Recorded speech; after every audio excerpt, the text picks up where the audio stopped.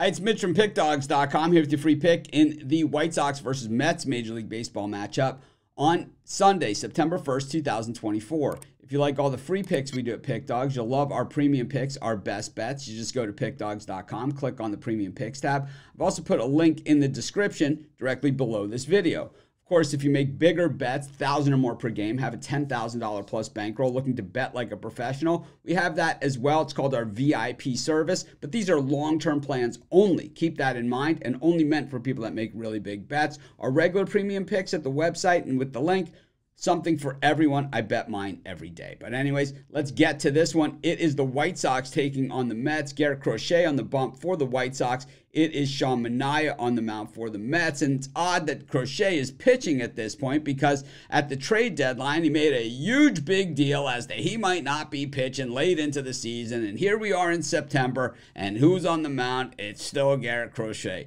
He's had a great season, no doubt about it. He certainly has emerged as from being a bullpen guy into a starting role. He wants to be paid as a starter, and of course, but the bulk of his career has been from the bullpen. The White Sox have been atrocious, and more than likely, they'll be still trying to trade Crochet in the offseason. A little bit of a falling out there, kind of the way that Chris Sale had a little bit of a falling out with the White Sox when he wouldn't wear the special Sunday uniform or whatever, and he made a whole big deal about it, and it was like, and at that point, the White Sox were like, well, we could probably get more for him than he's worth to us right now anyway, and dealt him, and I think they're going to do the same with Crochet as they have a lot of holes to fill, and a lot of guys can use a good young lefty like Crochet. Crochet comes in with a 3.64 ERA on the season, 3.38 over his last 3 starts.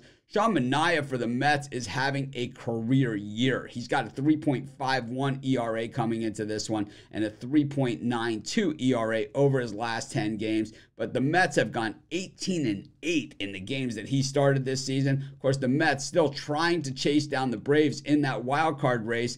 Really haven't gotten much ground on them. Still sitting 3 back in the loss column, and have kind of been sitting there, it seems, for quite some time. The way the Mets are hitting the baseball versus left-handed pitching, hitting 231 versus lefties over their last 10, while the White Sox 245 versus lefties over their last 10. And the Mets bullpen, though, over their last 10 games, 3.52 ERA, while the White Sox, atrocious, 5.44. I think this is just another one of these games where, the White Sox play well and then, the bullpen implodes for them.